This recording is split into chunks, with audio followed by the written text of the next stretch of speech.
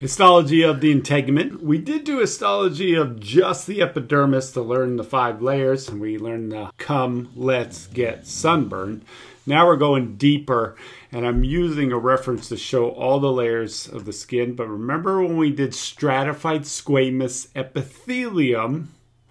That's that dark purple ribbon that I expand when we covered epithelial tissue. The layer is the epidermis. So if I expand over here, from here up, all of this dark purple ribbon, and you can see it extends down here because it's still epithelial tissue. This is all the epidermis. Type of tissue, stratified squamous epithelium.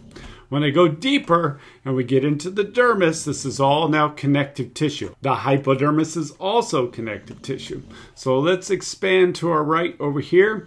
When we looked at the model, we said just that first layer underneath or deep to the epidermis is my papillary layer of the dermis. So specifically, it's the papillary layer. What type of tissue is this?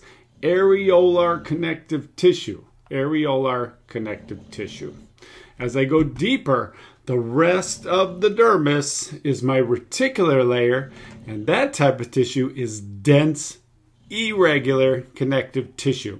So we have the epidermis, stratified squamous epithelium. The dermis is 2 layers, papillary layer and reticular layer. Type of tissue, areolar connective tissue, and then dense, irregular connective tissue.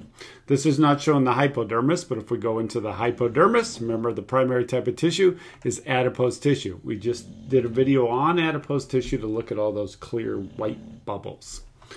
Other things I can see is the hair.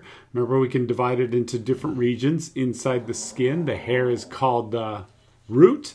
As it goes above the skin or outside, it's called the shaft. Wrapping around it are these little bubbly structures here, and it's been cut. A lot of times I'll tell my students it depends on the view because I can see a little bit of hair here. So it depends on how it's cut. Did I cut my arm like this or did I cut it like this? So you get a different reference on the side. But all of these structures, but around the hair, this is a sebaceous gland, a sebaceous gland.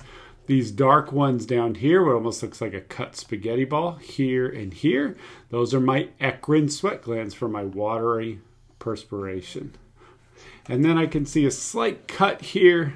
Here's some smooth muscle, and there's some smooth muscle. Typically, we'll see them riding against the hairs, and I can see them here. This is erector pili muscles. Remember, the type of tissue is a smooth muscle, but they tend to help with the hair, move the hair and keep it erect. So erector pili, this is not a good representation here. They tend to slide along next to the hair, but I can see them here, erector pili muscles. So this is histology expanding into the dermis and hypodermis.